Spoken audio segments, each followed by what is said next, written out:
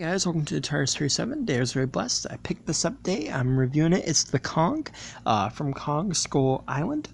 So really cool. This is the style of the packaging for the other Godzilla figures. It actually comes in a wave with them, and you know, it's definitely released to get people pumped for Kong vs. Zilla coming out later this year. It's not directly based on those movies, but it is based on Kong Skull Island, which is the same Kong. You know, it's going to be in the same universe, so it really kind of is. So I saw this on the internet about a couple months ago, or not months ago, but you know, a little while back, and it just got me really excited because we've seen a lot of Godzilla action figures in this scale, but we haven't seen a Kong yet in this scale, so it's part of that line, and it's pretty cool. I really like the packaging. You got Skull Island on the background, you got Kong in black and white there, you got Kong Skull Island, you have Playmates toys.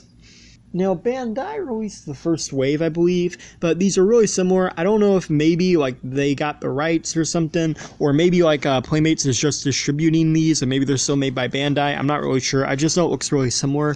I don't know a lot about this toy line, but I think it's really cool. And on the back here, we have Kong fighting one of the creatures from the movie, and it has a bio for him, and just very cool, very neat.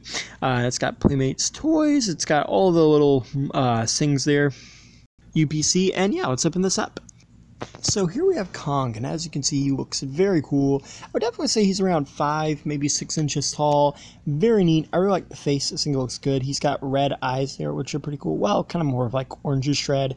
You can see the pupils, which is pretty neat. And then I like his beard type look here with his kind of how the fur is. It looks good. Looks very nice. I like how it's different shades too. You know, you can kind of see where the shades, where it turns over. You got the ears, nose. Just looks really good. And then moving down, you got the 3 claw marks there. I think that's pretty cool. Accurate to what we saw in the movie. And then again, the shading is nice because it doesn't just like stay one solid color. You can really see where it moves over. And I think that's cool.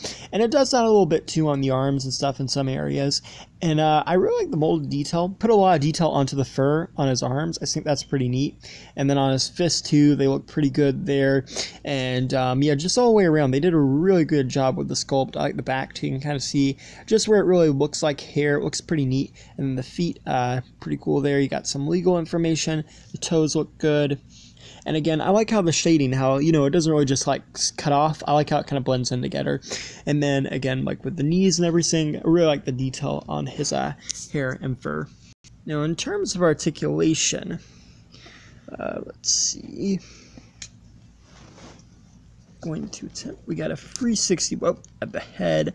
You can look up and down. I believe it's on a ball joint. You got 360 at the arms, and they don't really come out, but they do look good. And then the legs come forwards. They kind of got one of those 360 joints, and then the feet move and turn around. There's not a lot of articulation, but you know, I don't really mind it. I think he looks pretty cool for what he is. I do like it. I like that they made a Kong that's in scale with the other Godzilla figures, so that's pretty cool. I mean, obviously, this is going to be one of the best movies of the year. The fight scene alone, I'm really excited for it. So I think that's pretty cool. And while this is not directly, you know, made to tie in, or not really directly made for that movie, it is made to tie in, and I think that's pretty cool. And yeah, thanks for watching. Please rate, like, and subscribe.